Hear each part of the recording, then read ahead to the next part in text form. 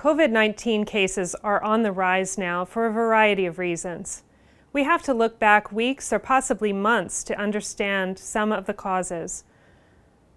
We know that there have been policy changes, reopenings, schools restarting, and in addition, people are tired and not always as vigilant as necessary for all of the basic infection prevention precautions to prevent transmission of the virus.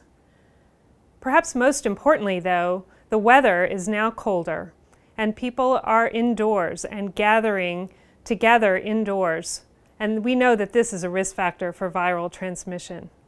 For all of these reasons, despite pandemic fatigue, we all need to continue to wear masks, avoid gathering in large groups indoors, and maintain physical distance when we are with others who are not from our immediate household.